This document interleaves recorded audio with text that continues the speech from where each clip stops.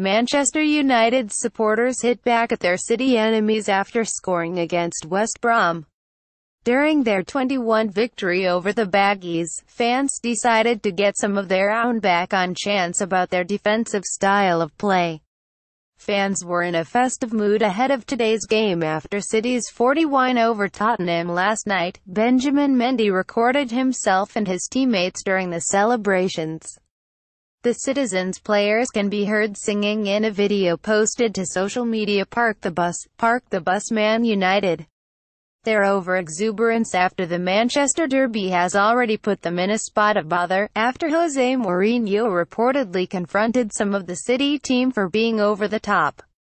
Coach Mikel Arteta apparently had a bottle thrown at him by United striker Romelu Lukaku as tempers flared post-match.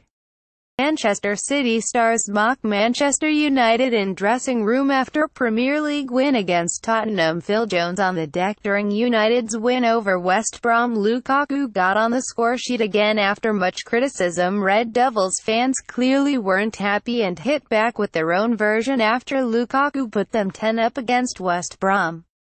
After Jesse Lingard put United 20 up, a brief comeback was on the cards for the Baggies with a goal from Gareth Barry, but Jose Mourinho's side saw out the victory.